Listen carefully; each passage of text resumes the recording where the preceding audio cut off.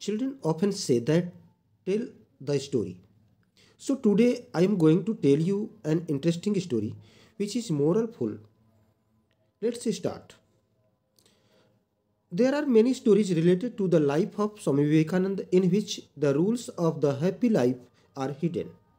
Know here one such incident. Once Swami Vivekananda was on a foreign trip. At that time, he was identified with a wealthy lady.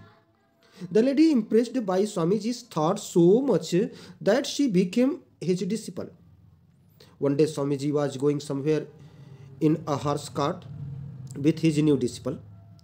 At one place on the way, the cart driver stopped the cart. There was a woman sitting with some children. The cart driver went to the women and the children. He left the children and gave some money to the women. Then he returned. Swamiji and that disciple sitting in the cart were watching all this very carefully. When the cart driver came back in the cart, the disciple asked, "Who are that women and the children?" The driver of the cart said, "She is my wife and children. I was a bank manager and had no shortage of money. When the bank suffered a loss, I sank into the debt. My entire property was sold and we have reached such a bad condition that there is no money left even for our daily expenses.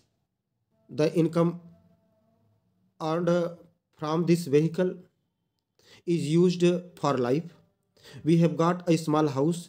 I am working hard.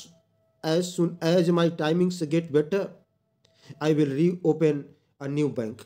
And this time will not make any mistake." Vivekanand ji was very pleased to hear the words of that cart driver, and he told his disciple that this person would definitely achieve his goal one day. Those who have patience, believe in themselves, even in such a bad time, they definitely achieve their goal one day. Thanks for watching.